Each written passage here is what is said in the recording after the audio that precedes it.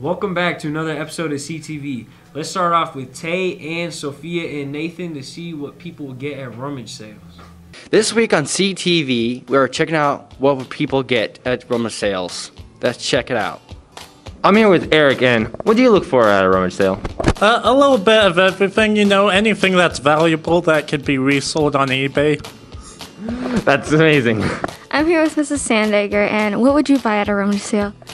If I was going to go to a rummage sale right now, we'd probably be looking for new kitchen chairs because we need them. Nice. I'm here with Mr. Peterson. What would you get at a rummage sale? I'll tell you what, instead of what I would get at a rummage sale, why don't I show you a couple things in my museum that I have gotten at a rummage sale, including a 1954 Smith Corona typewriter, as well as, if you move this way, a 1951 projector. So pretty cool stuff.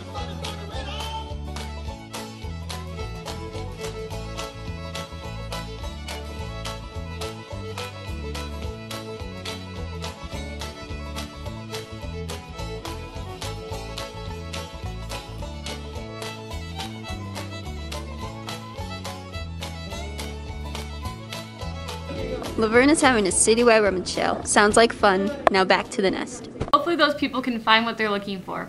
Let's go to LaShad and Parker so you can find where to purchase your yearbooks. This week we interviewed Roz about the 2020 to 2021 yearbook. Check it out. So Roz, when are the yearbooks available to purchase? You can purchase them now. And who's editing the yearbook this year? It's Caitlin Anderson, Gracie's Whiskey, and I. And why should I buy a yearbook? There's a lot of good pictures in there, and it's a very good theme, and it will give you something to remember this year by. So how would I want to buy one of these, or what could I do to get one? So you can look at these posters, and there's a QR code that you can scan, and it will take you to an online route to purchase it. Or you can go to the activities office.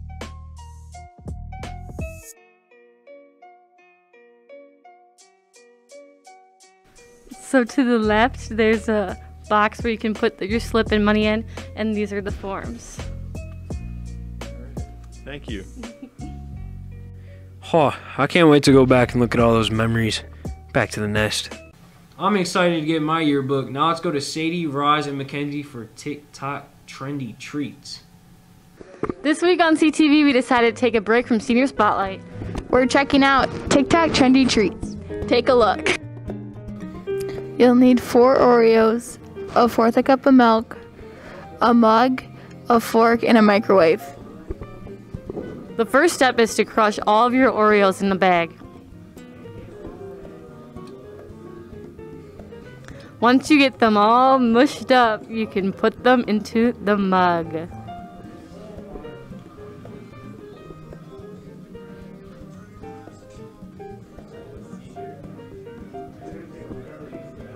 After you're done mushing them up, you can put the milk in the mug. After you're done with that, you want to stir it all up.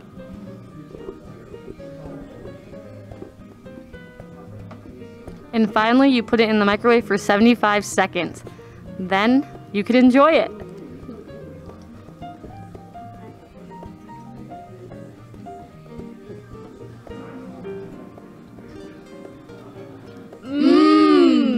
I'm here with Sick Miller, and Sick Miller, try that out. Alright, it looks pretty nummy. Nummy. Ooh, it is kind of cake-like. Oh, hot.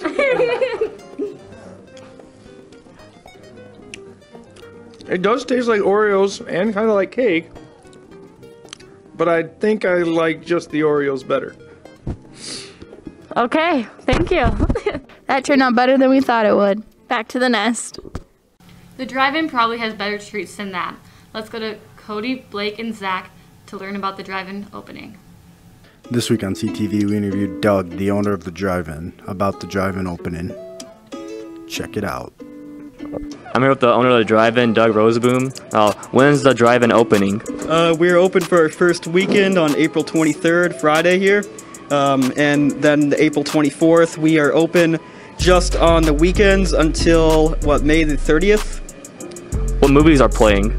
For this first weekend of the 23rd and the 24th, the movies that are playing are Godzilla vs. Kong, rated PG-13, and Wonder Woman 1984, also rated PG-13. Are there any changes to the COVID going on?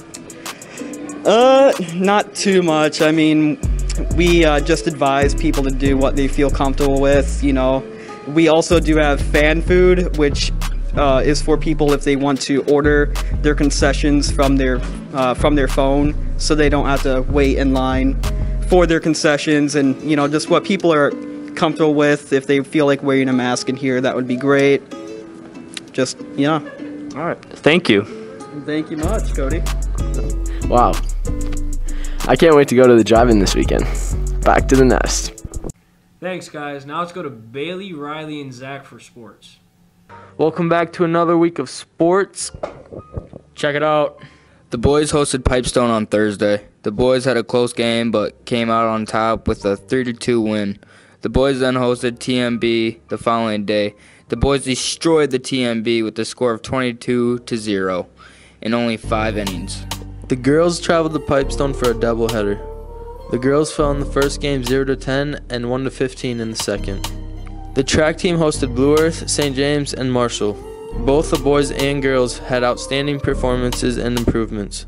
The boys team got second with a score of 83, and the girls got first with a score of 118. The golf team hosted Hills Beaver Creek on Thursday. The boys won 167-200. Henry Harquist led the team with a score of 40. The girls won 210-241, with Paige Samble leading the team with a score of 48. The tennis team traveled to Blue Earth on Thursday. The boys won with a score of 5-2 and improved to 2-0 on the season. That's it for this week. Now back to the nest. Hopefully those sports seasons continue to go well. Now let's go to Dylan, Isaac, and Caden for gibberish phrases. This week on CTV, we went around and see if people can read gibberish. Take a look. So now I'm here with Burke. And can you read this phrase? Wand her womb hand. Yeah, I don't know. I don't know what that means. It means Wonder Woman. Okay, now we're here with Mrs. Fettis. And Mrs. Fettis, what is this phrase? A blessing. Is it Abe Lincoln? No. Got nothing. A blessing. I'm here with Zach, and Zach, what is this trying to say? Pretty British accent. You are right. I'm here with Gavin, and Gavin, what is this trying to say? See you later? Yeah. Yeah. See you later. So now I'm here with Russell, and Russell, what does this phrase say? Heap herb high deed does hen. So what does that mean? Oh. I don't know. A heap of hens and a high herb. It was cheaper by the dozen. What? I'm here with John, and John, your phrase is this. YMCA? That is correct. Wow, they were really bad. Bye. Now let's go to Gavin to learn why people got the COVID vaccine. This week on CTV, me and Gavin asked people why they got the COVID-19 vaccine. Check it out. All right, we're here with Sadie and Mackenzie. Why did you get vaccinated? I want to go out and do fun things without the fear of getting it and spreading it even more. And then, did you get sick after your shot? I did. I got very nauseous and I was just very tired. Nice. All right, we're here with Gurkatron. Now, why did you get the COVID vaccine?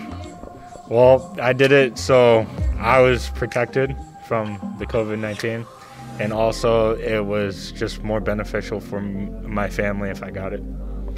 Did the shot hurt?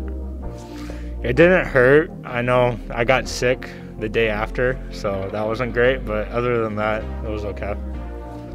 Nice. All right, we're here with Mrs. Cook. Why did you get vaccinated? I just wanted to do my part in hopes that we can get back to more normal. And it's a pretty easy thing to get vaccinated, so I didn't see it as a huge deal. And then did you get sick after any of your shots? I did after the second one, but it literally lasted like 12 hours and all was good again, so not a big deal. All right, thank you. That was some pretty sick stuff. Back to the nest. That's it for this week. Thanks for watching.